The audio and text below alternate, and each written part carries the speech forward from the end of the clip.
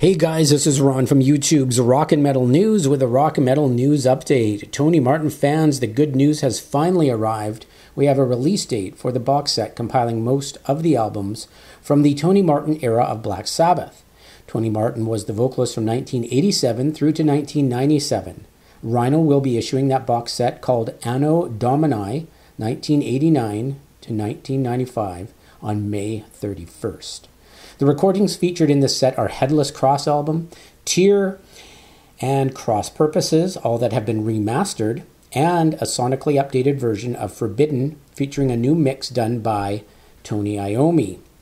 So that'll be in there as well. A replica concert book from the band's 1989 Headless Cross tour and more will also be included. Pre-orders are up now at Rhino.com, and that link is in the description.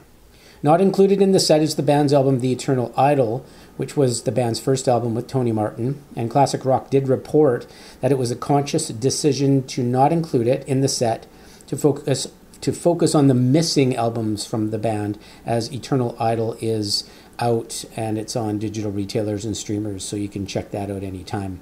Speaking on the decision to give Forbidden a new mix, Iommi stated, "I was never happy with the guitar sound, and Cozy was definitely never happy with the drum sound, so I thought it would be nice to do it for him in a way. I just thought that without changing any of the songs, there was an opportunity to go back and bring out some of the sounds and make it more what people would expect Sabbath to sound like." And remastered streams right now are on YouTube of the song Headless Cross and the song Anno Monday from Tear. So you can check out those two songs in the links in the description, and can't wait for this. I loved the Tony Martin era Black Sabbath.